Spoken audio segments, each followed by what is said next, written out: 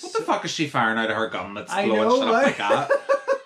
Do you not know that Hong Kong guns just generally blow people up and blow I didn't know that. There we go. I'm so glad that this is a wonderful Northern Ireland never got those in the 80s.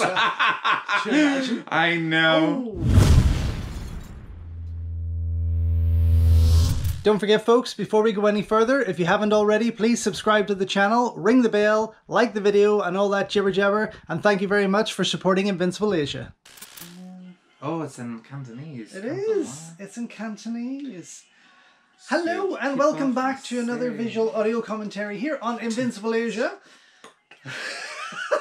And Mark, welcome back to you too. Thanks. Today we are checking out the awesome Angel Terminators 2, and we are going with Spectrum Films' Blu-ray release, which doesn't have any English subs. It does come in its Cantonese language. Unfortunately, no subtitles though. It's not their fault. We're not French. But also, we did check out Angel Terminators 1, Parlez-vous français, on this really dodgy fan-made DVD, which also comes with Angel Terminators 2, but it's a really shit quality. And it does have English subs, but I figured everyone's going to have a better chance of grabbing this than they are the fan-made DVD. So, is that like out of print? Like, if people are watching this with us, they're going to have this quicker than they're going to have... Yeah. They're going to have that DVD. True story. True story. So here it is, Angel Terminators 2, starring the amazing Lieh and Yukari Oshima, which I fucking can't wait for. Not connected to Angel Terminators 1 in any way, but we're going to get into that. So let's start playing... No. Whoa, that was a quick one. Bloody Jesus, hell. that started very fast. Fucking hell, man. So, yes, we did watch this once before. You don't remember. But I think once you start seeing it, I honestly you'll... recollection of it whatsoever. You will. When you watch so much, it's very, very, very hard to remember everything that's going on. Or every film that you've ever watched. Well, it's very true. Very, very true. But I think once you start to see particular scenes, it will sort of set the tone for you. So, Jason Pai Paio in the front here, Kung Fu star in his own right, and Sibelle Hu, who looks as butch as she possibly can in this film, which I think is hilarious. I love that they tried to butch her up. Well, they butch her up so they can double her. Well, yes, but it's like, you know... Why is she not? She's not a martial artist? Really a trained fighter at all. No, she does very, very well. I mean, you put her in a movie with Lieh and Yukari Oshima, right? Exactly, and it's not the only one. You maybe want to have someone that's pretty well trained. Exactly. Against those two women in particular. They should have put like Young Pan Pan in here, who stars with Lieh in other movies, but Sibelle and Moon and Yukari have shared the screen numerously. Dreaming the Reality, I've got to show you, because I showed you the trailer for that once and you shit your pants. You thought that looked amazing. Okay. The Best of Lady Kickboxers. That is what it's also known as. It's alternative title. Well, a very common thing for Hong Kong films to come out under multiple titles, and then you haven't a fucking clue what film you've seen. It's very, very true, but also... How unusual for this to be in French, or French subtitles, but have English titles. English text. So I guess it depends on the print that they've taken to restore, really. It didn't come up titled as Angel Terminators 2, although they've sold it as Angel Terminators 2, which is... Because that's what it is. It's most widely known for that. Yeah. And it's from the same director. That's probably its only real connection. Tony Lieh, who is an amazing director, also did Killer Angels with Lieh. Gosh, what was that? Hilarious. He does a hilarious comedy with Lieh and Yukari Oshima. It'll come back to me. But he's worked with them a number of times, and he's a brilliant action director and director. They're just not like, they're not amazing movies, but they're just entertaining popcorn action flicks. That's what we love. Exactly. And we haven't seen a movie like this in some time. No, we have not. We have absolutely not seen a film like this in quite but it's straight into the action. Great opening sequence. There's no holding back.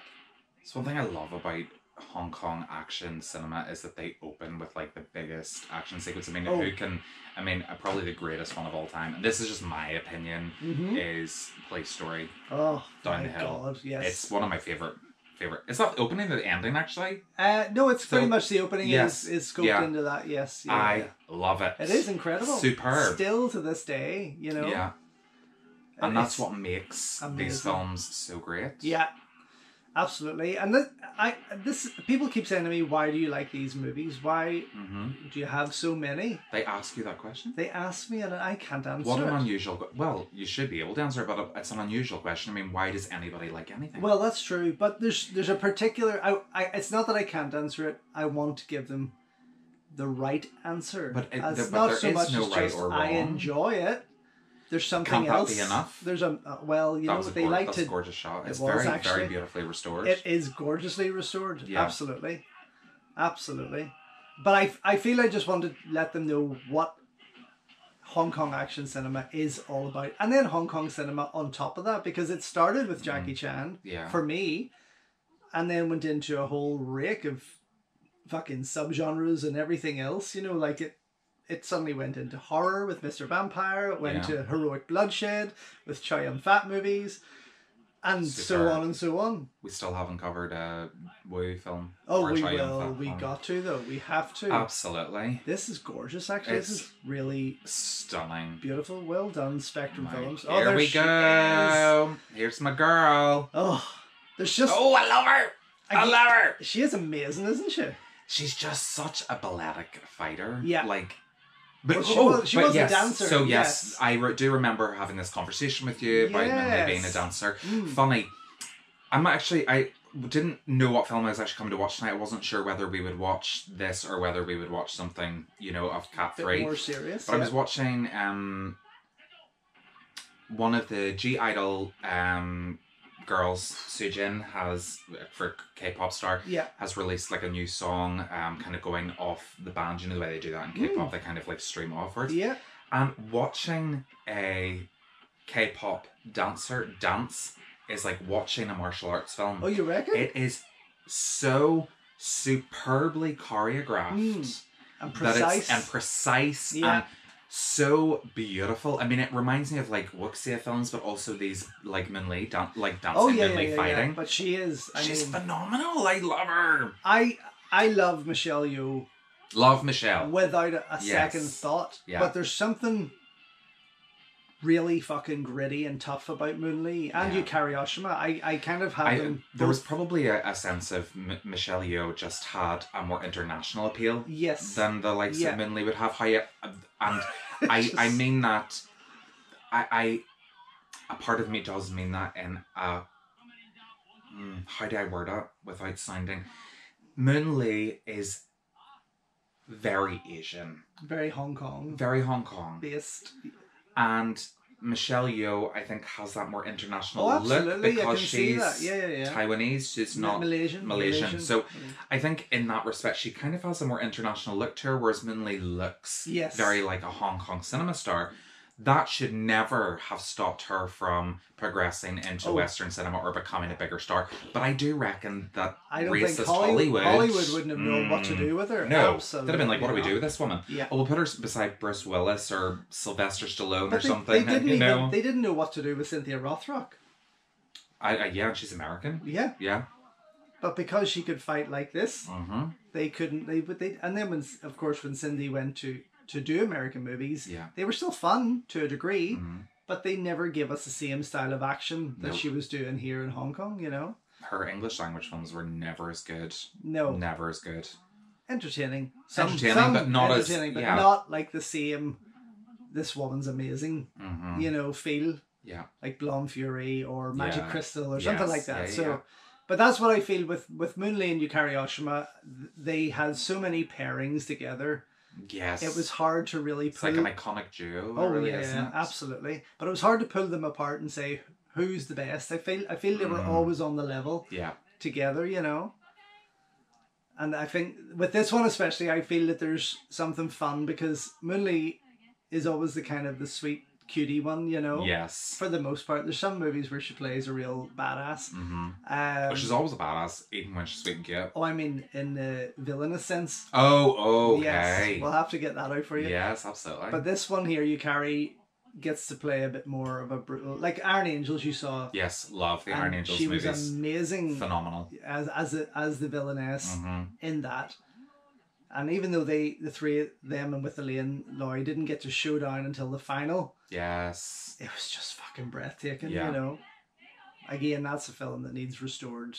The whole trilogy. All of these ones do, because you know, I feel like, as I've said multiple times in other, I think, audio commentaries, maybe not the ABC ones, but audio commentaries, is that women like this don't get the opportunity or get the same. I mean, look how cool as fuck she is. Oh my god, I love her so much. These women are literally my idols.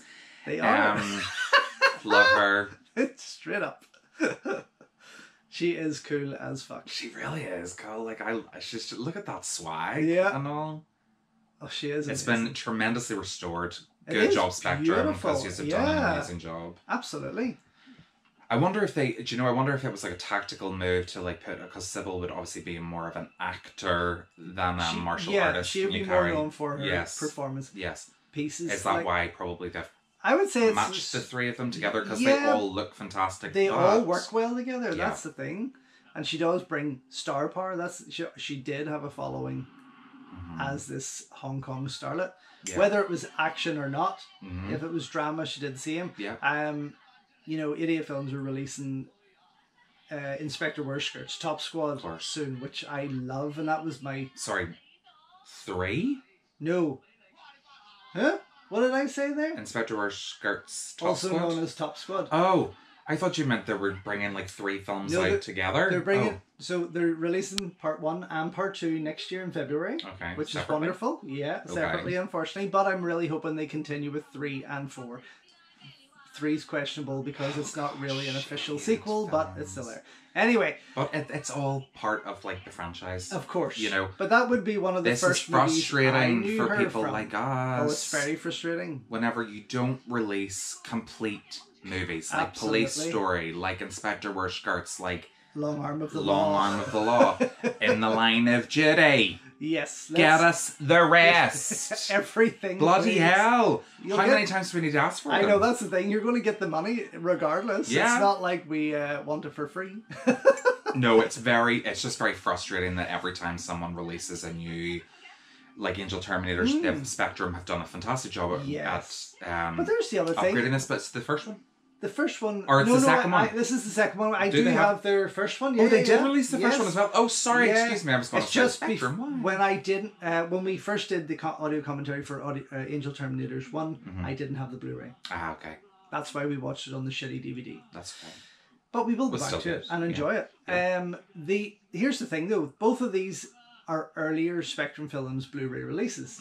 They still look amazing. As we've said numerously. These are earlier Spectrum releases? Well, yeah, they've grew quite significantly, and obviously I did the God of Gamblers set quite recently, which was amazing from them. But usually you kind of find that when one label in one country has released a title, a UK company will pick it up. Yeah. There's 2 years maybe have passed, and we still haven't seen Angel Terminators 1 or 2 get a release here in the UK, which is quite unfortunate. Actually, we haven't seen many, if any, Moonlee movies. None. No. Because if we did, I'd be on it. You know? I'd be on it. I'd be buying that shit. Absolutely. And it's like, you know... Jesus. Eva, my God, just has head blown off. That went a bit overboard with the makeup on his face there. Because in high def, it doesn't look either. No. And we know that Criterion are releasing Executioners and Hereditary. Oh, yes. Cannot wait for Michelle. that. But again, very art house, more so art house. Well, that is movies. Criterion's kind of style. That's their thing. I can't see them going down. It was unusual that they chose like action art house than like. I could imagine them doing like wuxia films because they did. Wuxia. Not wuxia? No. Am I going to look like a dick? Maybe. Wuxia movies. Okay. Wuxia Pan. So I can see them doing those. Yes. More because they are more artistic. Yes, absolutely. Whereas for Trio to me is art house and maybe in terms of its lighting and stuff. They're superhero movies basically, you know. Yeah. It is a very odd choice for Criterion to go down. Yes, very strange when they announced But I couldn't see Criterion doing a box set of Moon Lieh movies, because it would be... Why not? Do you know what? I really feel like setting up my own like distribution company if I had the money, which I don't, and restoring. That's how Invincible Asia started. As a distributor? I set up Invincible Asia to be a distribution label like 88 Films, like why are you sitting on this? Well, because I spoke with Big McClure, and basically I was told the rights for these particular movies that I was going to start with. My first 5 titles were, it was very hard, to work that. Now, thankfully, one of those, Burning Paradise, has been released. Ooh, by Spectrum Films, by Eureka Video, by Vinegar Syndrome. So the first 5 that I wanted to release as an introductory sort of set, it's so frustrating, are coming, you know, but still, regardless, you know, that was my idea, all was of to do that. The Lieh, Yukari, Oshima, Sibelle Hu, all of those films, and just do them. Just do them. I mean, they'll sell. Yeah, that's the thing. You know, they really would. But you know, who knows? Who knows? Somewhere down the line, it would be nice to probably set out on that journey again and do that. It would be fantastic if you were able to do that. Yeah, and really, certainly by promoting the channel and having more serious discussions about film and about Hong Kong cinema could be the way forward. I mean, absolutely. From I had left the first time, well, not left, but stepped away. You know, just from personal issues. Yeah. To now, the follows and the likes have gone way up. You know, been great. So it's exciting to get back into serious discussion, because for me that's more, you know, it's fun watching us freaking out at a film. Yes, I know, but still. Well, it's nice fun for us to react to it. I don't know if it's fun for you guys to watch it, but it's certainly fun for us. But I do love to still have conversation, you know, serious conversation about film. Oh, absolutely. And this is a great new start. There's so many to get into and to get through, you know. But for this one, for example, I wanted to get back to this to tie up the Angel Terminators films there, because we had covered part 1, and I felt it was just right to go back here to part 2 before we go into the new year. Okay. And then come this out. Is our last film. You know, create. We are moving. It's this. Then this whole place is coming down. But we'll definitely make a few changes for 2024 in terms of what we're putting out there and how many commentaries we can put out there, which would be cool. And folks, please, honestly, if you would like to see us cover something for one of the labels, let them know. We're here. We're here. Queer. Get used to it. Queer men always do the best. They sure. Well, there's no holds barred with us. No holds barred. I always try and keep it when it comes to like civilized conversation and serious. I always try and keep it down a level. We'll try. I mean, if you want us to do something for like Dr. Lamb, or something really fucked something up, messed up, I'll do it. No problem. But there's plenty of that going on. But you may have to put an NC-17 rating on that shit. Oh no. But yes, back to this. It's back looking to Angel fantastic. Terminators 2. This is the first fight scene featuring both leading ladies here. And I just love when they kick ass together. It's fucking amazing. And she looks amazing. She looks fantastic. Doesn't she? Yeah. But Tony Lude, you can really see that theatrical makeup was a thing. Yes. Because the high definition. Oh my goodness, it's really pulling the theatricality of the makeup out. Not negatively.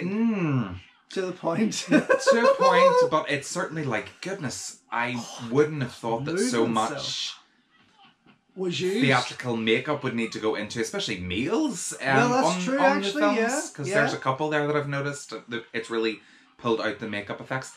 But then again, look at her, absolutely sensational. This isn't. We're not even watching this on a 4K television, so imagine the difference we could see. Look at that move! Fantastic move from Yukari Oshima there. She is flawless. I feel like I'm commentating a boxing fight. And she hits him with the right hook. And she goes through the window.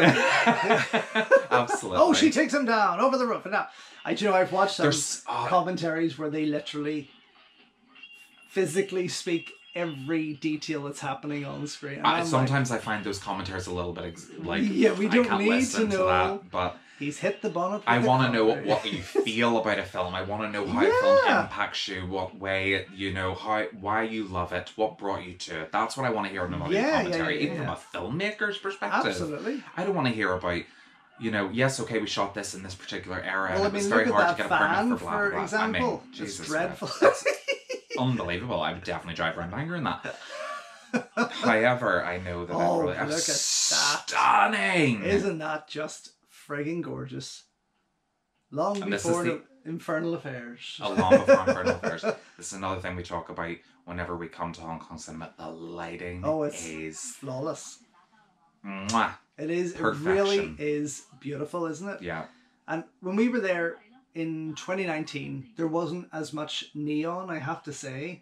It seems to have kind of like been stripped back, which is weird because I was expecting. No, there was still enough. Don't get me wrong. I still felt and knew I was in Hong Kong at night, walking along the streets, walking down Nathan Road shopping. You could still see these lights everywhere in these bright neon colors. Yeah. But just not like you would see in, let's say, 80s or early 90s Hong Kong movies. As many as that, you know. Even just look at those buildings behind. I mean, it's pulling out detail. Oh, absolutely. Would never pick up on a DVD. I'm just scanning the entire picture here. Absolutely not. As to how and even that shot. Yes, it is actually beautifully shot, isn't it? But these two women are gorgeous, aren't they? They're stunning human beings. I just love Moonlee. I love Moonlee's playfulness. Yeah, she has a cheekiness. As I was going to say, there is always that wee kind of smirk that she does. I have to say, what I enjoy about Moonlee and Yukari Oshima together is their camaraderie. They seem to work exceptionally well together. They have a very effortless chemistry. Yes, absolutely.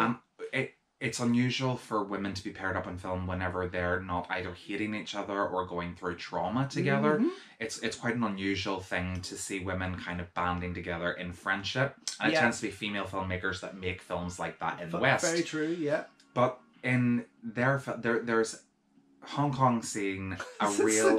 I know her trousers say slut. Slut all over it. Oh my god, that's incredible. But what I love about Hong Kong cinema is they seem to recognise whenever people have a natural chemistry between each other, be it male-male, female-female, put them together. It's non-sexual. It's very subverted. It's beautiful. Oh, absolutely. And Moonlee and Yukari Oshima have that very effortless kind of... Oh, they do. It's like... go-between. Yeah, it's like they've always been together. They've always It's like they're friends together. Forever. Yeah. It's kind of like... Same with Cynthia Rothrock and Richard Norton. Absolutely. All of their pairings are amazing, you know, regardless of how well or how good the film is or how bad the film is, they always pull it together. Yeah. And that's the same with these guys right here. Yeah. Choi Sing-chi and Ng Man Tat. They always have this same chemistry. And it's almost like you watch a Moonlee film expecting to see Yukari Oshima and vice versa. Yes, absolutely. And a lot of their single movies, usually, for not all of them, but usually don't feel as strong as they do when they're paired together. There's not a problem with pairing, though. Well, it is. You know... Cannon and Ball. Laurel and Hardy. Well, I was thinking more Laurel and Hardy, you know, when you become used to these people together. A professional pairing, it becomes difficult to see them outside of that. But I think people get very much stuck in roles. I mean, it happens so often with so many people, is that even with... you know, famous pairings of actors or comedians or whatever, when they're paired together, when they then go their separate ways, it's like, oh, fuck. It's really weird seeing them like that. It is. But it's also the same as watching a character that's in a show for 9 seasons, and then you see them as something else, you go, oh, gosh. It seems out of place. This is strange. Yeah. I mean, you eventually then get used to it. Well, I think because there was such a strong 5-year period with these two always being together that you got... Like Cynthia Rothrock and Richard Norton actually didn't make that many movies together. It was maybe 7 titles at a push. Right, okay. Yeah. As little as that? Yes. Right, okay. But it feels like they've always been... There's always been Rothrock and Norton movies. There always feels, you know, like that's you've just seen them in everything. Releasing it under different titles. Well, that's true. Buy it from Germany, buy it from America. Yeah. And you'll think you're getting a different film every time. That's probably why it feels like there's so many. But for me, that is something powerful, that they give that impression with how well they work together, that they are in even more than they really are. Because when I was interviewing Richard and I was gathering the movies together of his filmography, I was like, actually, you know, I thought I had many more movies with you and Cynthia, and he was like, no, we didn't really do that many together. Very odd. But again, these guys would have started a lot more than that, though. Yes. And usually, nice. Fucking hell, usually amazingly kick-ass movies. I mean, we're seeing the potential. I love Min Lee here. This is fantastic. She's, oh, yes, girl, get in. Look at that kick. That axe kick, though, was just amazing. Nice. Whoa. So, of course, Yukari is Japanese. Yes. Went out after doing some television work in Japan. I think she went to the Sanishiba Action School. Okay. And then did some television, you know, like the kind of Masked Rider style shows. Then went out to Hong Kong. I could absolutely see her in like Kamen Rider and Oh, God, Super Sentai or something like that. There, you know. Yes. And then Min Lee, of course, had started off kind of before her big action role. It was Iron Angels, I suppose, but was in like she was Yuen Bio's girlfriend in Winners and Sinners for a little cameo. Oh, yes. And then she did a really great role in Zoo Warriors. Yes. But it wasn't like it wasn't her as an action starlet, you know. And in this, I forgot to point this out earlier, that Jason here is Yukari's father in this. So he's a cop, and she was just released from prison. So he's obviously, she's a rebellious daughter. But he's keeping an eye out for her, and she doesn't want it. And then the big aunt, who is Sibelle Hu, and his partner is also trying to keep an eye out for her. She looks atrocious, actually. She really does. Other people. But it's very unfortunate with Sibelle. Like, they did this a lot with her. They would throw her in baggy clothes, usually a tracksuit of some sort, no matter what rank she was. Do we know who her stunt double usually would be? Not for this one. I didn't take note of that, I have to say. No, I should have. I would say it would probably be down to the director, probably Tony Lieh himself, if not. Oh God, I know really? I know that Yuen Mo did the action choreography. School brother of Jackie Chan, Sammo Hung, Yuen Bio, Yuen Mo, Yuen Kwai, Yuen Hua, and so on. Part of the Seven Little Fortunes. Okay. And he is kind of an underrated Yuen, let's just say, but he has done so many wonderful things. In fact, if he choreographed these fight scenes, he did a fantastic and they are pretty flawless. Like, I watched him yesterday in Long Arm of the Law doing an amazing stunt where he hits the ice, like he takes a high fall and hits an ice rink. And I remember watching him in an interview in Kung Fu Stuntmen, Never Say Die or Never Say No. And he talks about that particular stunt where it was like, I shouldn't have done it because it damaged him, you know. I can imagine it did. Yeah. And then I watched him this morning in Last Hero in China as well. So you watched it this morning? Out there. Yeah. It was fantastic to see that restoration. But you know, he's out there and he has been out there, and I think he's just been missed because a lot of his bigger brothers have got the limelight before him. You know, which is a shame. This guy is called Carol. I want to say Chung. I can't remember his last name straight off, but he's usually this kind of hateful bad guy in a lot of movies, you know. Not terrible by any means, but I feel that he's always a guy you love to hate.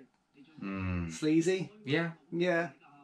You probably think he's handsome. I do think he's quite handsome. Yeah. I can see that. I do, yeah. And there has been movies where he's looked better. So yes, he does. I mean, there was other ones behind him there that weren't so handsome. No. You know, so... And Jason's an attractive man as well. Do you know what? Jason used to be a phenomenal... I mean, he still moves fantastic in this, and he still... we have to think, this is over 30 years old already. God. Like, that's just friggin' nuts. But he was a massive kung fu star in his own right. In fact, he stars in a very forgotten and underrated kung fu movie I adore called Demon Strike with Lung Gar-yan. Okay. Incredible. But he is a fantastic kung fu star. not too many. He looks like a Shaw Brothers. Yeah, he does. Yeah, yes. I could very much see Jason on the cover of like every Shaw Brothers set ever. Absolutely. You know, if they wanted to like take like they didn't even want to use like actors' faces, but they just wanted an example. I think he would be a beautiful example for that. There we have one of the original Shaw Brothers stars, Lieh. Amazing star. Passed now, but for example, I have the Shaw Brothers box sets from Shout Factory here. He's practically in every film of the first box set. You know, he was that popular and quite a massive star. Eventually, kind of for in my eyes, sidelined for the likes of more prettier boys like T Lung and David Chang and even.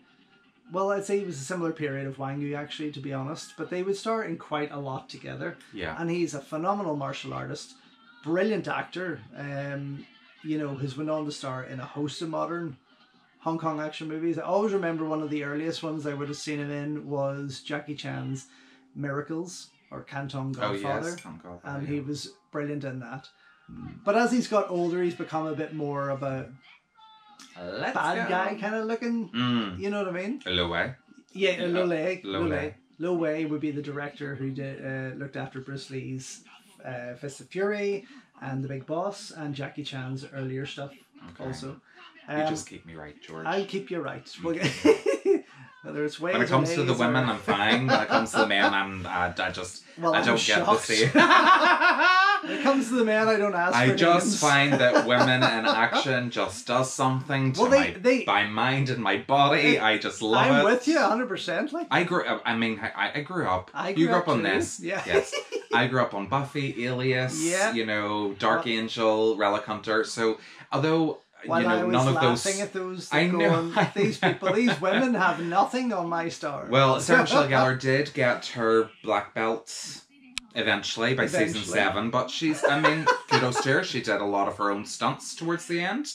But it was fun to see women in action. He's on a roll now. It is to be respected that she got that. Yeah. But I can't. I mean, look from the early 60s, you had the likes of Ching Pei Pei and Lily Lee. Oh, of course. All these people were just, wowing me. Yeah. I think that's the point. You had you grew up watching these films, very niche market probably back then because it was small video stores and small cinemas that would have shown these kinds of films. I grew up in a time of television when women were coming out as the lead character, but as they didn't need the men. They didn't need anybody to kind of fight for them. They could all do it themselves. That's right. So I respect that in terms of a storytelling perspective because when you're a young... I don't know why I put my cup down. When you're I was going to get passionate. When you're a young gay man... and tell me if this is something like universally amongst queer men. Okay. I mean, maybe people, if you're watching this and you grew up as a queer young man in the 90s or 80s or in George's case is the 50s. The 25th. Whenever you grow up in a time when queer stories aren't being told as like the leads, I think we tend to go towards women being stronger. So we gravitate more towards stories where women are the hero. I get what you're saying. Yeah. Personally, I have to go down a different road because I was watching these and a lot of Shaw Brothers stuff, which was half-naked men hugging, helping each other, practically homoerotic kung fu movies. Yeah. Mostly from Chang Che, who I think was a closet gay. Let's be honest. But for me, there was, I guess, some sort of comfort in that, in watching those kind of things. I mean, I hadn't decided myself what I was then, let's be honest. I hadn't come out as such, but knowing that was there in a country like China. Yes. You know what I mean? It kind of, that was my route I took. Yeah. So it's only because by chance I fell into the Kung Fu movie. Yes, per chance you fell into that and you probably got influenced by it. But Andy Cheng. I mean, if anybody has a comment on that, I mean, if you did grow up like I did without watching these films, I didn't start watching these films till like into the 2000s. Yes. Because my dad was a fan of like Bruce Lee and Jackie Chan, so I didn't start watching them until much later because I was much more interested in, you know, Terminator. He has good taste. Yes, he does have very good taste. My father in films and action stars. But he also liked Schwarzenegger and Stallone and all those people. So absolutely. I grew up watching those ones because I didn't like reading subtitles whenever I was younger, because no child does, really. Yeah. The older I got, the more patient I became with it, and obviously I read more, so it was easier to... Nice. It was lovely lighting. This is like beautiful the street... Lighting. Yeah. Remember I talked about the street cafe that we had dinner at one night in Hong Kong? That's exactly how it looked. Lovely. This is Jack Wong, who just was sitting at the table, and Andy Cheng. Now Andy works out in Hollywood. Was working on Shang-Chi and things like that with Brad Allen. That was stunning. But these guys are both members of the Jackie Chan stunt team. Okay. So they would have. How is he still kicking after having a machete rammed through his gut? Because they're from Hong Kong. And they just do things different. Hong Kong They're built differently. Are built differently, exactly. Yes. Nice. We love to see it. It just wasn't you, Sibelle. I'm sorry. But beautiful. Artfully doubled. Oh, artfully, yes. Artfully that you wouldn't even know. But she can fucking manage a gun like nobody's that business. Woman is a girl with a gun. But by definition you wonder what her thoughts were, like, oh God, another role where I don't look pretty. You know, like, she still looks pretty, but she's not made to look pretty. She probably was like, I get to fire guns. Well, that's true. Like, not that I condone gun violence. I just think they look great in movies. Yeah. I just think it's a lot of fun in film. Absolutely. Well, he's scrubbed up. Yeah, scrubbed up. He's looking well. I mean, it's the early 90s. I hated the fashion of this period. She was whispering something to him there, obviously. Sweet nothings. But yes, I mean... she wasn't just whispering something, because he was adjusting his trousers. He's like, you saw my dick. Ha No, I feel that, yes, there's different influences for everyone. Yeah, absolutely. I find it, now thinking back about it, almost 40 years ago, I fell in love with Kung Fu cinema. How the fuck does a 6-year-old go down that road of finding... Only 46. Only? But how do you find... even, I think... But I think it's like with anybody... Finding, I think whenever you're young, you're impressionable, you see things that you're like, it's interesting. It was like me with horror. Yeah. I started on horror extremely young because they were on the top shelf. Yes. And it was like, and they always had great art covers. Like the Freddy posters were phenomenal. So I loved that. So I was like, and I talked my parents into it. Yeah. And Mum and Dad were like, you know what? We did it when we were kids. If you can handle it, don't be coming into our room and crying about it in the middle of the night. Exactly. So if you can sit and you can But I feel that's the exact same reason, because a lot of the Kung Fu covers back then were so beautifully drawn. Yes, absolutely. It wasn't that kind of shitty 90s looking American style Photoshop of the actors on the front. Yes. These were hand-drawn art pieces, which we're seeing today from Kung Fu Bob, Sean Longmore, Tony Stella, and others. You're doing phenomenal jobs. Absolutely. Keep it up, guys, but you're doing amazing. That's what attracted me to them. I would love to see Sean do Angel Terminators cover work. Bob, I love you, Bob. My God, but Sean doing Angel Terminators covers would be he's done the Inspectors Wear Skirts, which I love. Yeah, and I feel that would be a nice addition.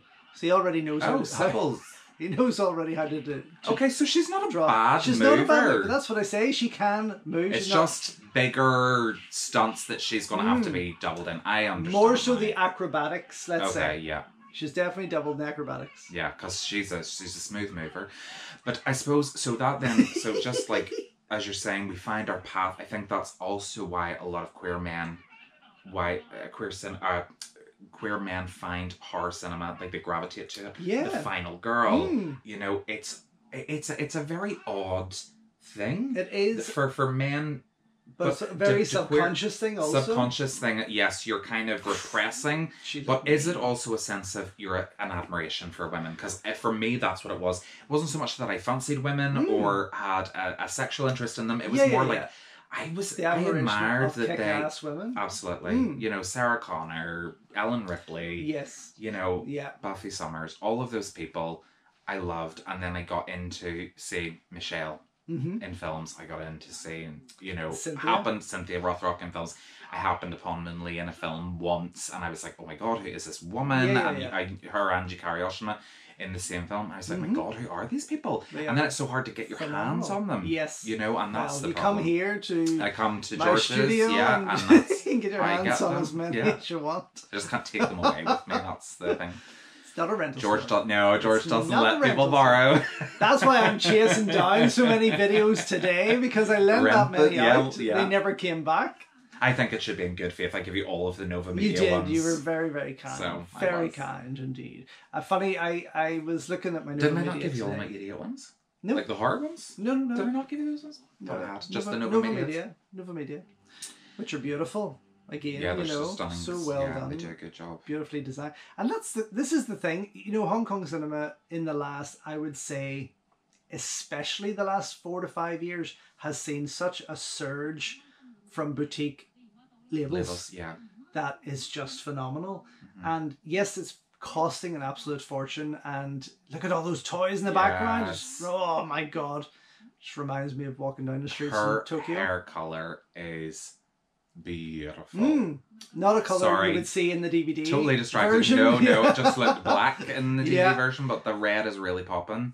Loving it. Absolutely, the colors are stunning in this, and the picture quality is phenomenal. Quality is unreal, and we will probably talk about that more as the movie goes on and more action sequences. But yes, I was going to say there's so many labels pumping stuff out, which is phenomenal. And as happy as we are with those, we're still wanting other titles, you know, like this, like Iron Angels, like, and it's almost they're going for what the bigger names that are going to sell. The Jackie Chans, now the Jet Li's are coming out. Yes, then it'll be Chow Yun-fat. Yes, probably. I feel, and Choi Sing-chi is obviously getting released at the moment too. Look at these kicks. Love Stephen Chow, but like, you know, fantastic. But not a stumble. Not even a wobble. No, it's just like... And we know there's outtakes. Oh, of course. We do know a lot of these ones are shot in one take as well. Well, these because ladies... a lot of them are from quite far back, so they are done in one take. So and it probably takes a while. Are professionals. Let's be honest here. This isn't their first rodeo. No. Their first rodeo we saw and we loved. We absolutely loved. Such... But wow, I mean the action is so fast. But fast and crisp. And she just loves getting pushed around, doesn't she? But I think that's what I love about these two ladies, is they can take a beating as well. There's not a punch and a kick and that lady then gets doubled to fall to the ground, which we see a lot with American actresses regardless. Yes, but these are the guys that are getting hurt as much as they are delivering the hurt. They are getting beat senseless. Oh, now her dad's in the station after her being arrested again. For goodness sake. But yeah, you know what? They will come to us. Angel Terminators, Iron Angels, all these girls with guns. Eventually they're femme-fatale movies. They have to. I mean, well, they've done like Black Cat and stuff, you know. Yeah, I know it's Cat 3. We're getting drips. We're getting drips, right? Yeah. Inspectors Wear Skirts. Yes, I think this could be a good start. The start of it. I really hope it's the start of it. Well, In the Line of Duty would have been a great start. I know it's not Girls with Guns, but it's like Cynthia is in most of those. Cynthia Khan's in most of those films, so it's like I kind of think that like a 7, was there 7? 7 really, if they had it done like that, you know, with Cynthia Khan, is she in all in bar one? Michelle's in the first and second, which is Yes Madam, Royal Warriors, and then Cynthia kind of takes over. You know, but again, I mean, that would have been a perfect starting point. You know, a kind of jumping board for this Girls with Guns female action film box. But that's what I say. It's every sort of like 6 months to a year we're getting a little drip of femme-fatale action here, a little bit of that, a little bit. Whereas you kind of have this range of Jackie Chan movies unleashed. Then re-released with a different cover, then re-released again in a different format, and Jesus you know Christ. it's like it's endless. I know. I've taken a real dislike to 4K because check Dawn of the Discs on Instagram because, well, he used to be very, very consistent with what he puts up. It's not so much anymore, but I would always check kind of occasionally. And I then see, like, a picture of Jackie and I'm like, oh, something new? And it's like, oh, for fuck's sake, it's Police Story in 4K with a different cover. Give us a break. I don't care. Exactly. HD quality is fine. It's perfect. I don't need anything more than... I don't even actually need more than a DVD picture, provided the DVD pictures of good quality. However, HD, I'm fine with Blu-ray. The Blu-ray, just give us a Blu-ray. If not all of those Blu-rays that have been released have blown me away. Because it's the restoration on that Blu-ray is what's wowing me. It's not the fact that it is a 4K disc. No. It's that 4K or 2K restoration. Yeah. I watched Long Arm of the Law 2 yesterday. And I said in my video for it, best release for Media Films this year, as in terms of its restoration. Okay, it was fucking stunning. I mean, there were scenes in that I was on the edge of my seat for on a visual level, not for any action or anything like that. But how beautiful they looked on that television, I was like, wow. And comparatively, obviously we're not watching this on 4K TV, but comparatively the Inspector Wishskirts 2 restoration to Angel Terminators 2 from Spectrum Films, the comparison, comparatively, how are they restored? I mean, kind of equally, or... we don't know because it's not Inspector's Wishskirts 2 hasn't been released yet. Oh. It's coming in February. Oh, okay. Now... Well, if we took this inside and watched it on the 4K player on the 4K television, a bit upscale. I would say we're going to see something even more. Wow. But watching this now on a regular Blu player, the regular flat screen television, it looks phenomenal. It does. So people are doing the right thing with these restorations.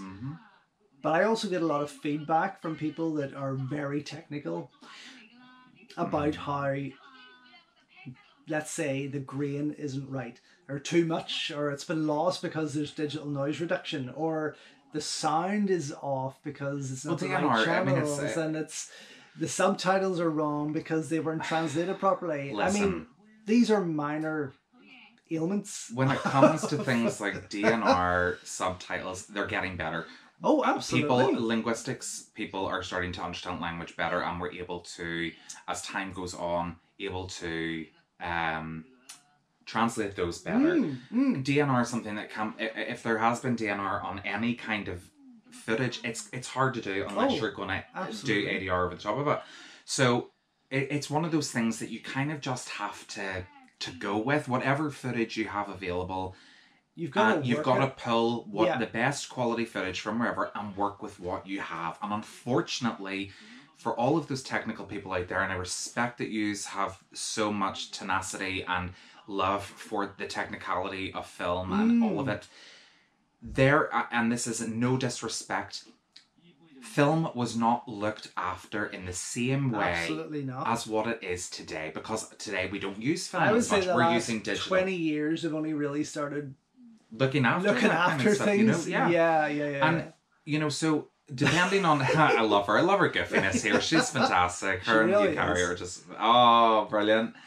So when you're trying to find films like this that are a little bit more obscure, pulling footage from different sources because one has a better quality, this one has better quality of that scene, that one has better quality. Pulling that all together and trying to streamline it into the best picture quality possible, you're going to come over issues. There's going to be lines, there's going to be grain, there's going to be DNR, there's going to be subtitle issues, but people are working on that. And this is why Idiot, Eureka, all of those companies are doing such a good job because they care about the quality.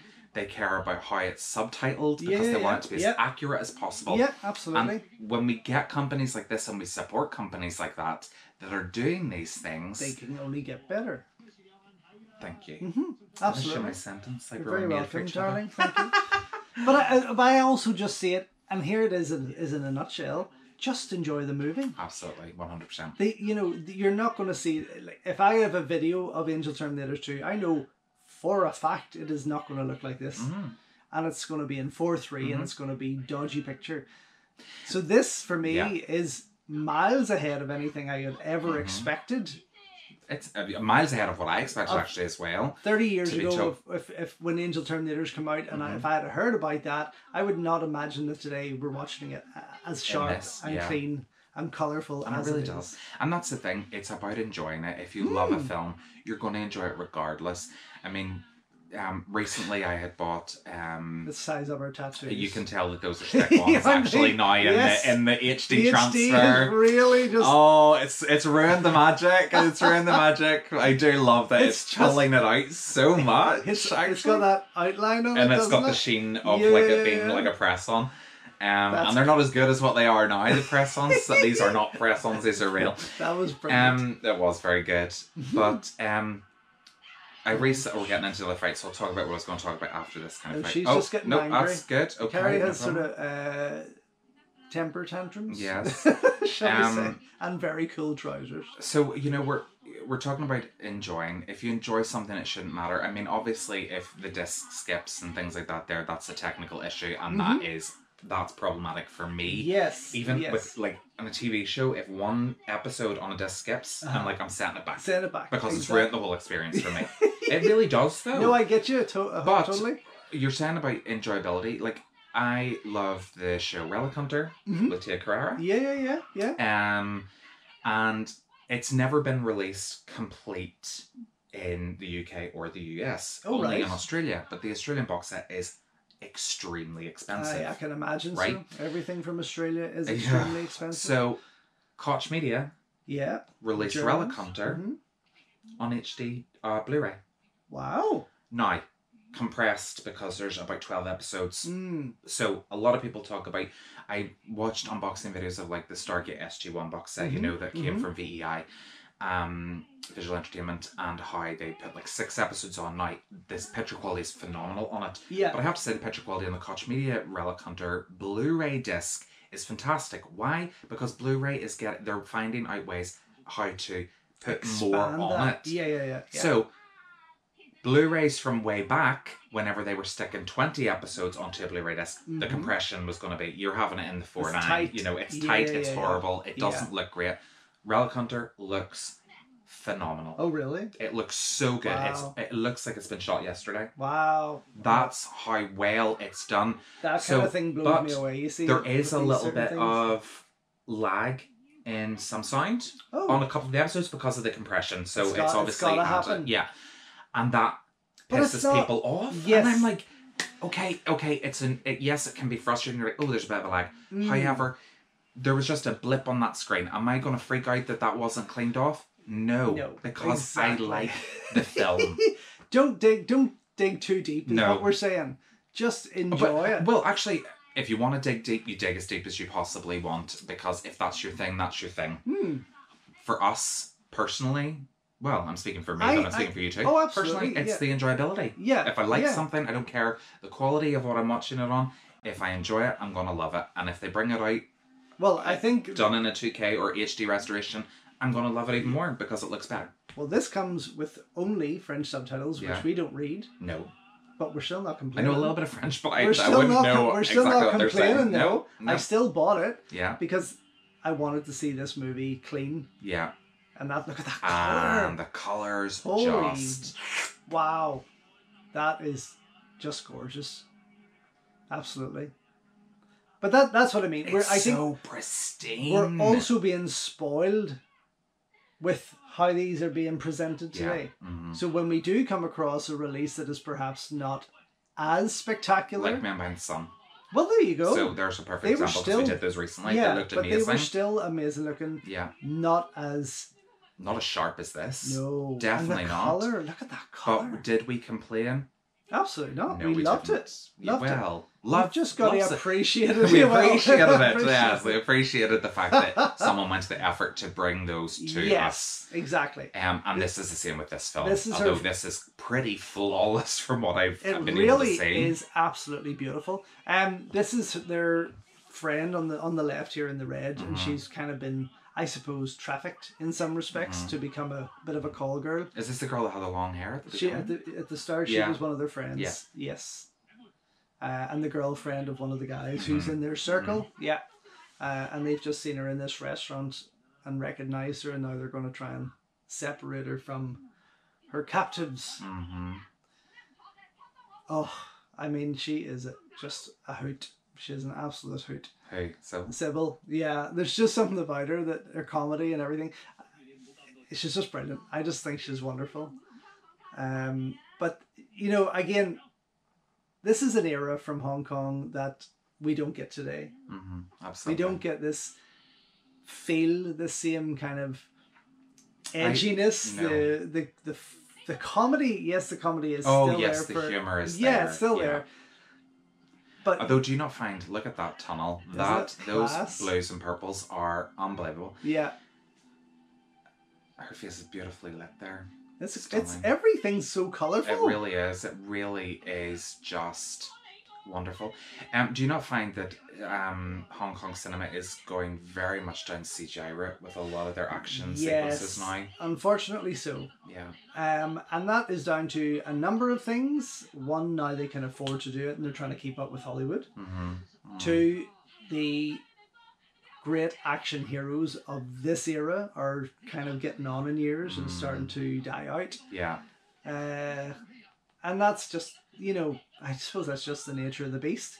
I think what we've got here from the 70s through to the mid-90s, maybe the late 90s at a push, is a couple of decades, of gems, where they were at the height of production. They were pumping out hundreds of titles. Because everything had to be done practically. Mm-hmm. There's nothing fake about these films. No. Which is part of the attraction. Yeah. For me. Mm-hmm. You know, you look at, I mean, Well, gosh, you know, and you do comparatively with Western titles, because you look at the likes of Die Hard and you think, wow, like they're just blowing that thing up at the Nakatomi Plaza. It was probably a miniature. This here, they do it all. They do it for real. In scale. Mm-hmm. So, because there was no way around it, obviously, they had to do it. No.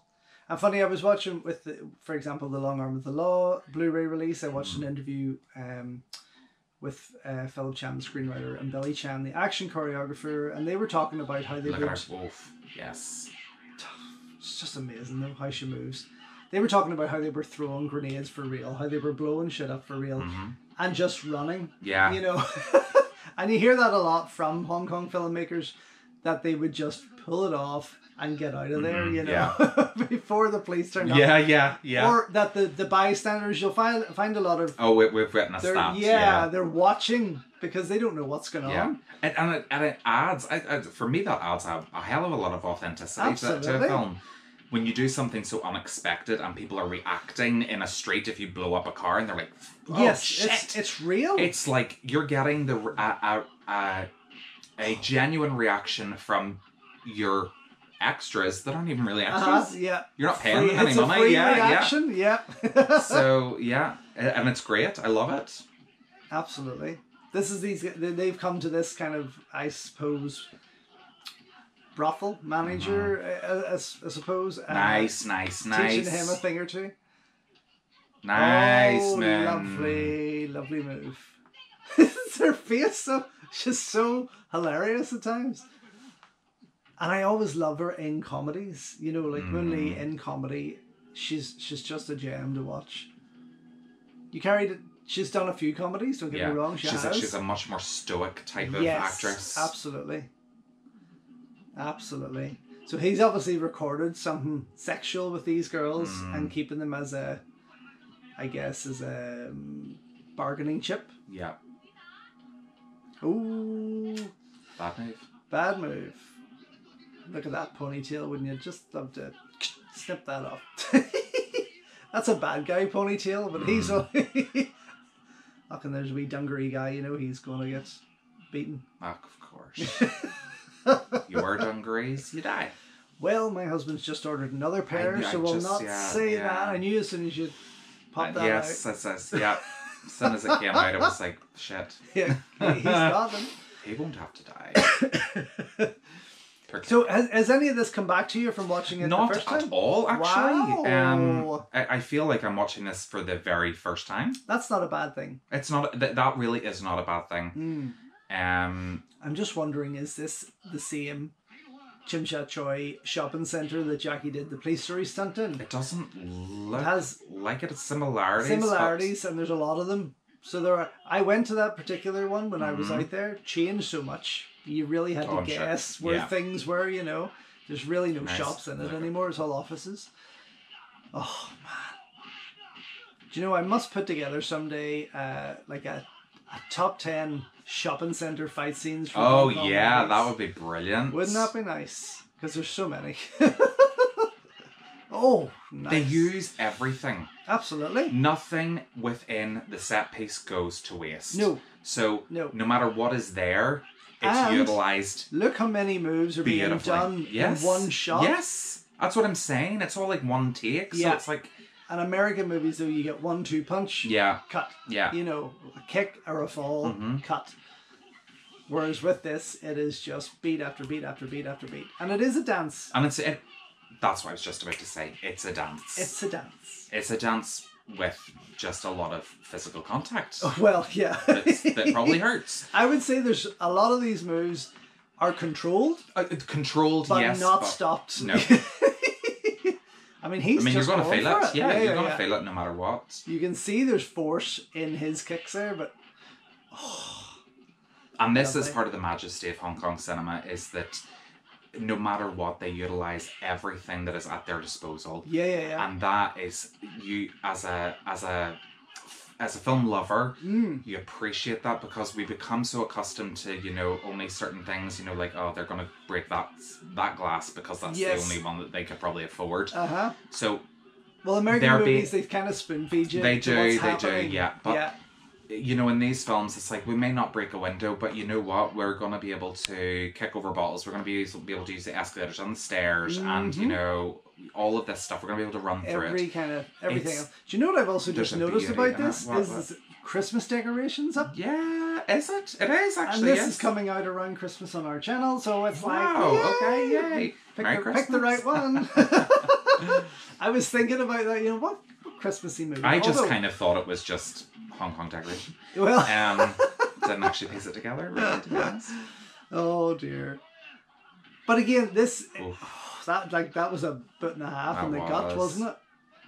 But like, how bad would you feel kicking women around? Like, even though it's for a shoot, but you would still kind of want to, as realistic as you want to keep it. Yeah. You really wouldn't want to hurt them. No. Although, you know, I'm sure it's something, it's their job. It's not I'm actually something watching a lot of people in the background, and they're actually fleeing, kind of like, what the fuck is happening here? There is quite a bit, actually, yeah. And again, this, you know, this is the other thing I always catch myself thinking about while watching these movies, is running down these stairs, jumping off. There's a lot of ankle breaking could happen here, but they always kind of manage to get down them, you know. Oh, that was a pretty brutal. But others Dungaree I caught. Oh yeah, but that's the thing. There's, you know, it's not even just the fights and the stunt work. It's just the movements. They're going so fast on certain things that you kind of think, how did they not fall? How did they not trip or break something? You know.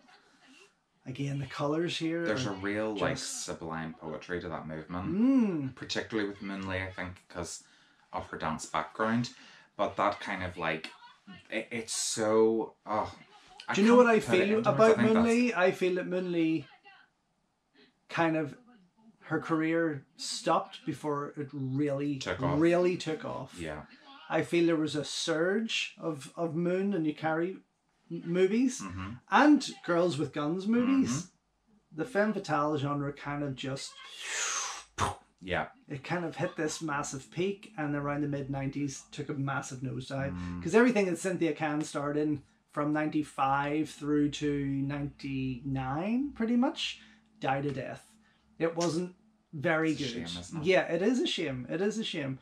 And there was obviously a change in what people wanted, but the filmmakers didn't try to do anything different with the female action stars. I was going to say there will always be a change in what people want and they want to see.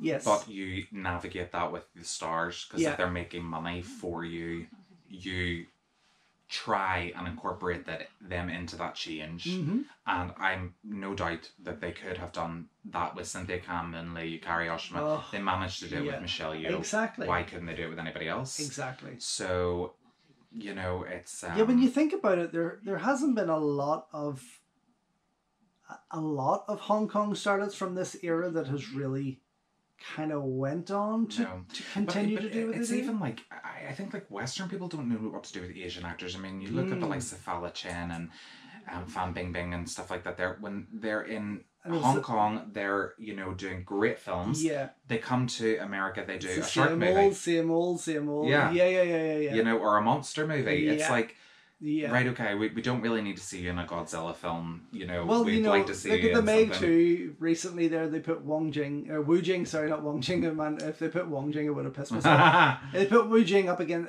with Jason Statham. And it was a fun movie, but this is one of the biggest martial arts action stars, and probably China's biggest star at the moment. Kind of just taking on a shark. And it's fun, but it's not what we want to see him do, you know. Whereas what I would have And they obviously didn't bring Fan Bingbing back for the second one. No, but then again, the other thing is you see them doing the same actress, for example, coming into fantasy roles. Yes. It's always the fantasy role, and that's there's no originality. I feel that when Hong Kong film stars do that trek to the West, usually it kind of breaks them. I'm sure it comes with a massive promise that's Directors are always pawned off. You know, I always hark back to Stanley Tong, who brought Jackie with Rumble in the Bronx, Police Story 3, First Strike, all that kind of stuff. Yeah. Produced the Martial Law series with Sammo. Yeah. His first Hollywood directorial. Cancelled too soon, very much so. But his first directorial film given to him from Hollywood. That was Kelly Hu in that with him as well, yeah.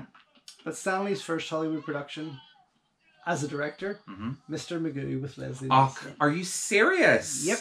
Which obviously died a death, and completely. And I do remember watching it though, however. I mean, I laughed. But also, why would you give one of Hong Kong's biggest directors and stunt directors and action directors this type of movie? Yeah. It doesn't make sense. It doesn't make any sense. No and sense I find that Hollywood almost have this guy's massive back home, but let's teach him a lesson here that we're the big. There is a prejudice, and I see that with a lot of Hong Kong people. We saw it with Jackie and his multiple attempts trying to get into Hollywood from the 70s, late 70s and into the 80s, again in the 90s and so on. But they used him as a comedic tool. In Rush Hour, it was the language barrier, and that's what. Yeah. Unfortunately, that's what kind of ignited that. He was held back, but that's what ignited his fame here. I feel like he was a punchline more than a movie star. Exactly. And, you know, having that kind of like, you know, I think I've maybe talked about this in another audio commentary, I'm not too sure. I do like that he doesn't take himself so seriously. Like I watched the outtakes on the Tuxedo with Jennifer Lieh, and he's saying things to her and she's just cracking up. Like she's on. Now I have heard this about Jennifer, that she is very giggly. She's a giggler. She laughs a lot on set. But you know, I liked to see that she's not treating him as a joke. She's respecting him, but she's just one of those people, and he's laughing along with her. Yes. Yeah. But I mean, that's the thing. He's still, by the time the Tuxedo came out, he was less of a joke and being treated more of a star. However, the movie was more wire-fu, and it was like all of that kind of stuff. That movie should have starred Sammo Hung. And he would have been much better in that film. He would have been. Well, Jackie was fantastic. Oh, yeah. It seems like a more Sammo type role, right? Well, it just made sense with there's Dungaree guy. And her as well. God almighty, they've just killed them all. And Lieh, because he went for revenge for them. As an old triad, he decided to go and... Yeah. But yes, I feel that part of me thinks that these Hong Kong stars that didn't get the Hollywood break got away with it. I feel that they it was a bullet, they dodged the bullet. Dodged a bullet. That's what the word was exactly. They weren't. They didn't go to Hollywood, and Bruce Lee tried it with it. You know, he tried it, and yes, Enter the Dragon was a massive hit and still one of the greatest as such, but who got more fame out of it? I mean, Bruce obviously became an icon, but Chuck Norris ended up becoming the one with the career. From with Way of the Dragon then onwards. But that's what I mean. There's a step that they're given, but then it's kind of like, but you just gotta back down here, you know.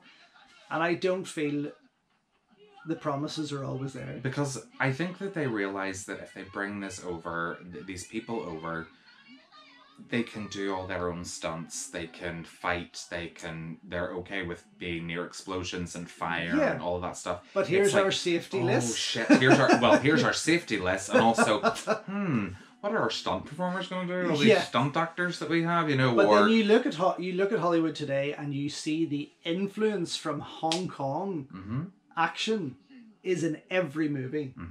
Do you know what I mean? Yes. Like, it is fucking there without a doubt. 100%. Every action choreographer in Hollywood today is trying to do what these guys were doing 30, 40 years ago.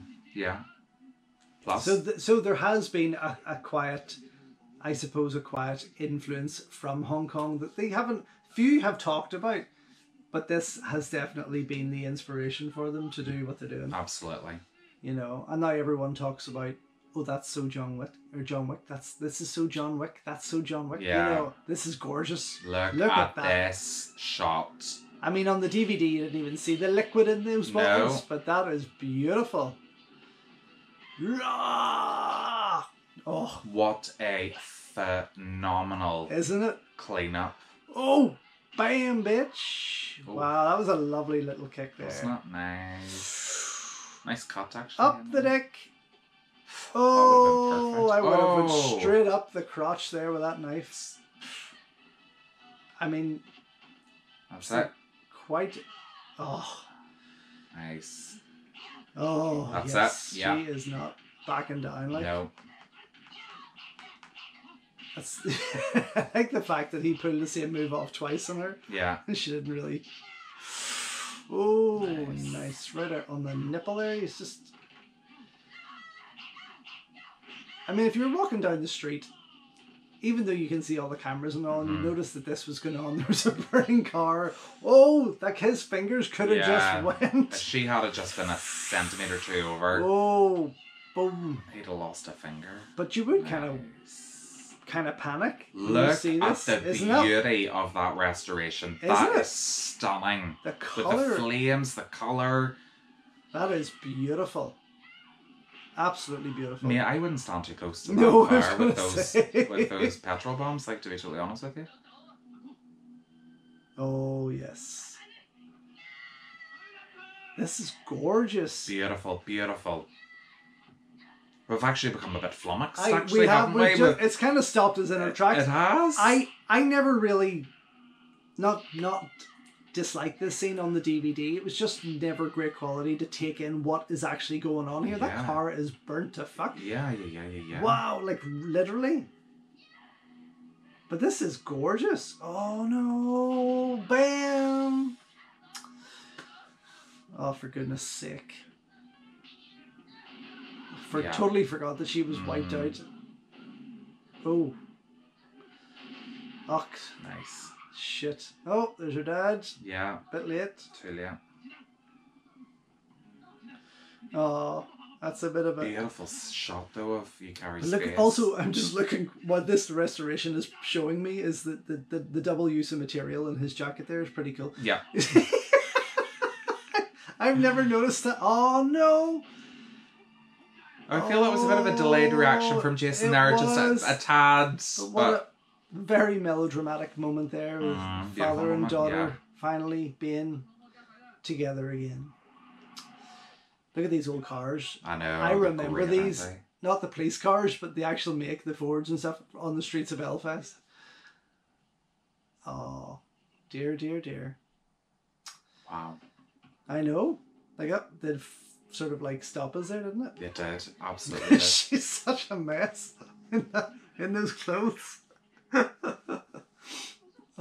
She was always done very tomboyish. Yeah, she's a beautiful woman. Yeah. And we do, thankfully, we get to see that, and she's very much gets a more respectable role in Inspectors Wear Skirts. Mm-hmm. But there's quite a lot of them. She's very tomboyish in them. Oh, what a shame. But I know. I would have, again, there's plenty of other movies where we can enjoy Moon Lee and Yukari Oshima in the grand finale together, but I totally forgot she was killed in this. Gosh.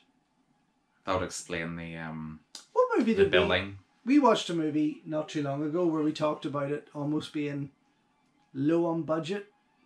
Oh, I can't remember now what it was. There was a particular scene in a hospital. It'll come back to me. Okay. But it was like pretty much like, obviously they'd literally borrowed a corner of a corridor to kind of make it look like they were in a hospital. You know. What was that? I wonder what that was. Yeah, I'll try and remember what it was. But again, regardless, you know, there is pretty much 1.5 corridor here that I'm guessing they're only allowed to use. Mm-hmm. And I would say it's definitely a real hospital because you see the scuffs on the walls and the doors. Yeah. Where the beds have been rammed through and scratched down the sides. There's not a lot of set building going on for this one. No, but I mean it makes sense in the scene, really, doesn't it? Yeah. But I don't think as well it was a big budgeted movie. I don't feel that this is the type of stuff. And Tony Lieh, as great a director as he was, he never did big budgeted movies. She's a great crier, isn't she? But she's an actress. Yes. That's the thing with Sibelle. She's an actress. Same with Chow Yun-fat, which I was going to get to earlier about the Hollywood discussion. Mm-hmm. Chow's done amazing in Hollywood because he is an actor. It's not so much that he is an action star, but he is an actor. Yeah. And I think that's why he has come to making that work for him more so, whereas the likes of Jackie and even Donnie, like Donnie's doing very, very well in his action career, but he only sort of flits back and forth from Hollywood. Yeah, he seems to kind of like flip-flop between the two. Sticks around more so in Hong Kong, but will go out to Hollywood for the odd wee one. So he's in control, let's say, of that. It's not a case of... I think Jackie's Hollywood movies are a paycheck. Yeah. And then when he comes back to China, he makes what he wants. Mm-hmm. I feel that's kind of where it's went. Do you know, I think it would be interesting to take a deeper look at the last 20 years of Jackie's career. Yeah. From his big break in Hollywood, to see where that's went, to see what has come out of that. Yeah. And how different his movies have become. Oh, yeah. With those influences, you know, like this is something he's wanted from the 70s, from the start of his career. He's always wanted to be in Hollywood. Yeah. Was it the best move for him? No. I mean, he made it work for him. Yeah, 100%. But look at her. I mean, I just always love her performances. Yeah. She's just such a wonderful actor. Yeah. And her whole attitude, you know, from being that kind of more jovial, sort of like sidekick to Jason. Now we're seeing a real sort of serious part. Yes, a real intensity in her. Yeah. Absolutely. Oh, I'm thinking about this, the big revenge finale showdown here is so exciting. Cannot wait. Oh fuck. Love, even look how that glass broke. Isn't it gorgeous looking? Like every little detail. Look at how the light from the it gives it that kind of like rainbow flicker. Yeah. I love this restoration. I think it really is stunning. For one of their sort of earlier releases as well. Mm-hmm. Beautiful. Just beautiful. Yeah, look at it. Just look at how well lit that is, you see? Her face is amazing looking. It's a wonderful, wonderful shot. Isn't it? But such a change in tone. Yes, massive change in tone from earlier in the film. Yeah. But I find that with a lot of these films anyway, the tone always does kind of change towards the end. And there's not many Westerners appreciate that, you know? Like, I find a lot of them would, this film doesn't know what it wants to be. You know, I'm like, no, this is why I love Hong Kong cinema, because it is so many things. Does life know what it wants to be? Right? So this is my point. There's no straightforward. We have no linear. There's no, exactly. It's not a straightforward path. These kind of things work, and I feel a lot of Hong Kong movies that introduce different types of genres throughout them. For me, it's an exciting ride. Yeah. For other people, it's confusing. They did try it in the West, actually, with a horror film. I don't know whether you've ever seen it, The Majorettes. Nope. So it starts off as like a slasher film. Mm-hmm. And so this killer is going after part of the majorettes, you know, these cheerleaders or whatever they are. Yeah. And I don't know what a majorette is. I know it's an American something.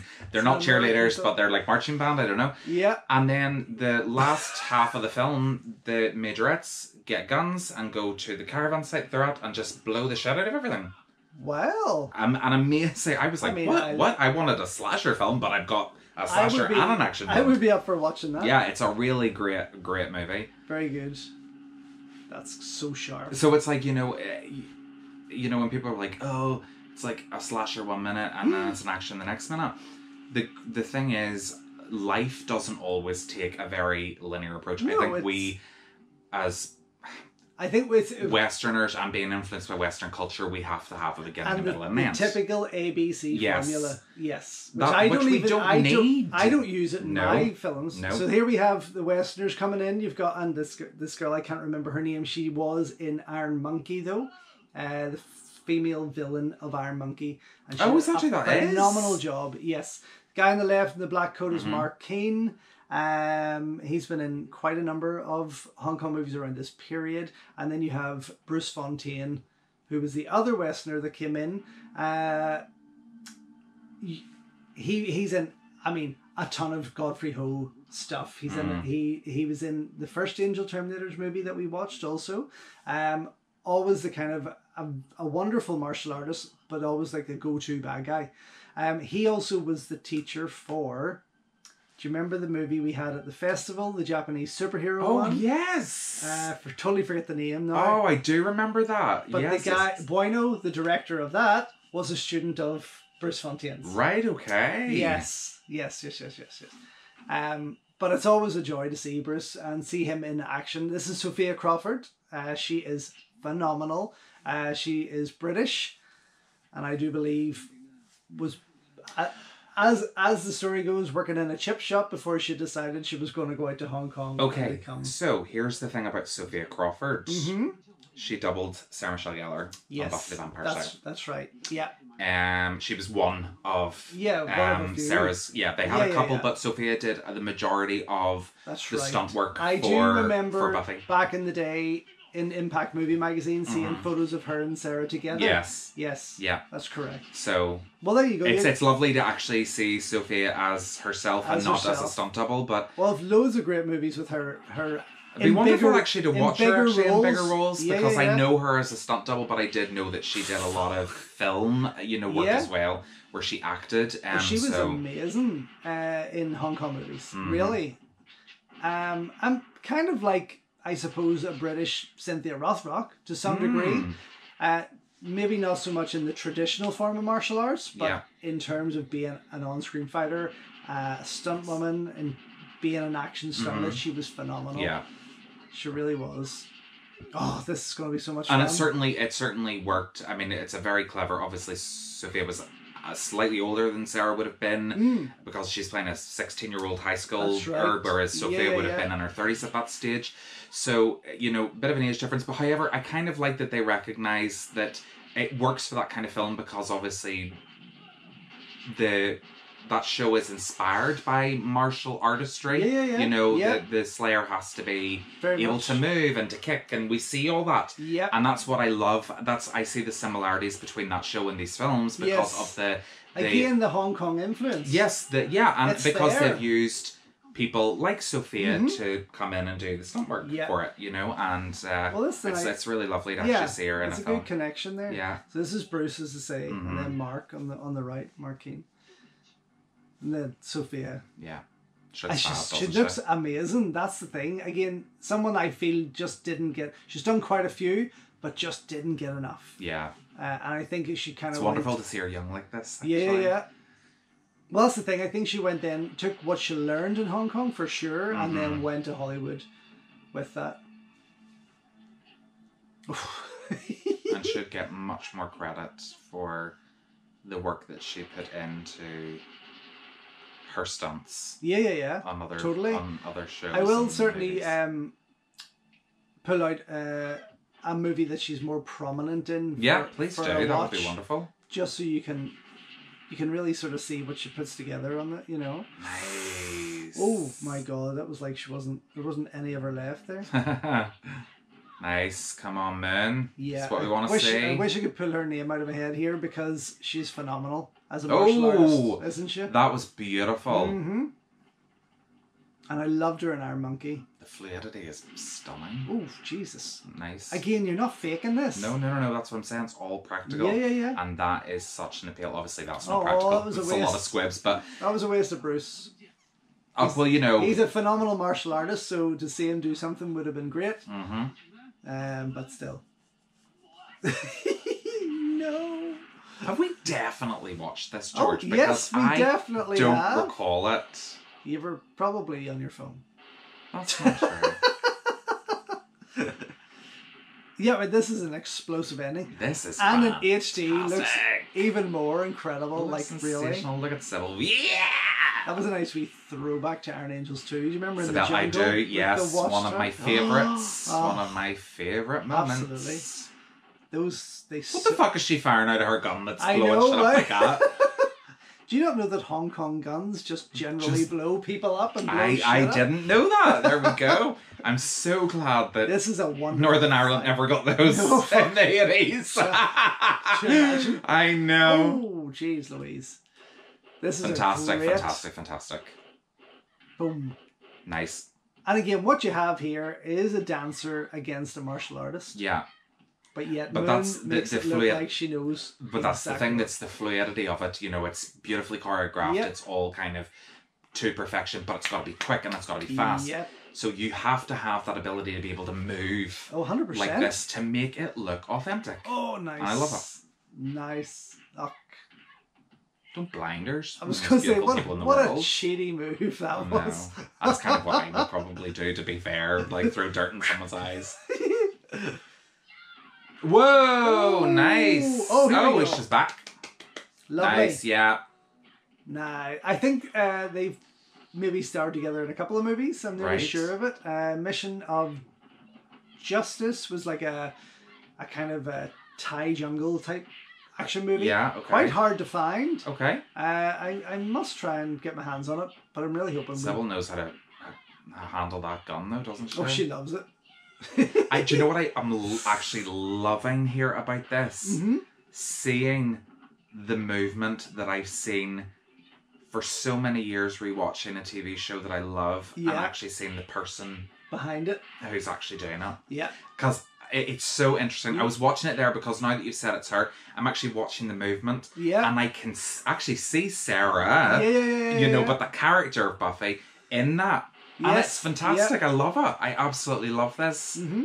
Well, it's like a wonderful little... It's like when Yuen Biao, or say Jackie Chan, for example, puts on a balaclava to become a gunman in the background or stunt double someone. I know it's them from those particular movements. Yes. They have a kind of a physical way they do certain things, and that I love noticing that. And what a set they have here. This is a phenomenal space. Massive. Yeah. She's really getting to do quite a bit here. I'm surprised. I thought when she got shot that was Sophia gone. No, she got a good dig with that spade. She did. That's alright for the time being. Please tell me they're gonna blow this boat up. There's a chance. Oh fuck. Since I can't remember. I mean, it's This is the boat where... I'll not forget it now, I can tell you that. No. I will not forget it. Definitely not. And we will go back and watch part 1 in its HD. Yes. I think that would only be fair because it will blow you away again. But this is the boat where they killed her uncle. Yeah. Lieh. Yeah. And hung all the friends from. Yeah. And again, he's just an actor who is obviously very good at movement. Yeah. But we have to expect this from a lot of these action stars and actors. Ooh. Nice. It's bloody. I love the ferocity in her face. Yeah. See when Midley takes shit serious. Oh, absolutely. There is such a focus in her eyes. Yep. It's wonderful. She's an amazing actress. She is. She's fantastic. And that's what hurts me, that she was taken away. Taken away from the scene far too quickly. Not that she's dead. Yes. No, but you know what I mean? Like, she just... You're really going to arrest her? Yeah. Bitch. But she was just... her film career kind of went. Do you know, there was such a weird moment... Oh, she's going in now where Yukari's come out. Yeah. Well, how Bullet was. Oh no, she's coming out. Oh, she's coming out? This is time later. Sorry, I thought that she's going in. I thought that's quite a nice juxtaposition that they were doing there, but... No, there we go. There she is, our girl. No, looking much better. Doesn't she? Yes. Well, I have to say, I prefer her hair. Massive. It's disgusting. It's like coal. It's like polished coal. It's horrendous. I don't like it. But I prefer her in her. But I never noticed it on the DVD. No. And that coat that Min Lee is wearing, I want it. Yeah. FYI. I can see you wearing that. If Mike Leader can find out if that kind of thing still exists in Hong Kong, if I can get one. Yeah. Loved it. Very good. Spectrum, what a phenomenal restoration of Angel Terminators 2. Superb. Absolutely. Look at Sibelle's face. I can't go. That's a brilliant. Just like,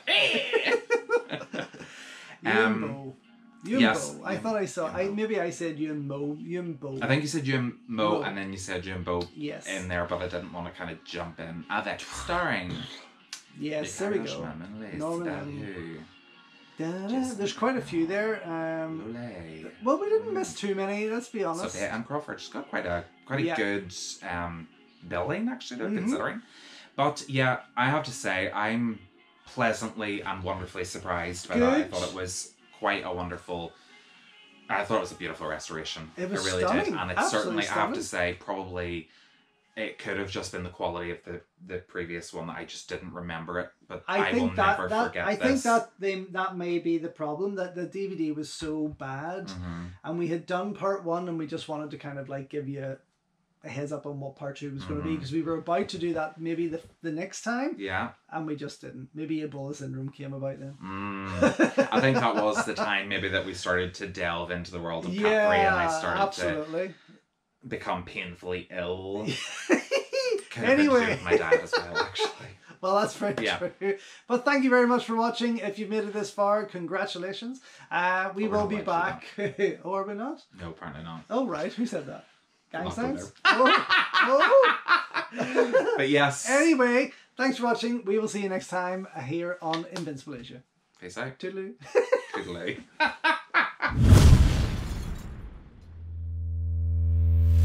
So thank you once again for watching another video here on Invincible Asia. Don't forget you can check out hundreds of others here on the channel. You can also show your continued support by heading over to my new merch store or by checking out invincibleasia.com, where you can read my full movie reviews, and follow me on Instagram @InvincibleAsia. Until next time though, enjoy your Kung Fu and I will see you soon.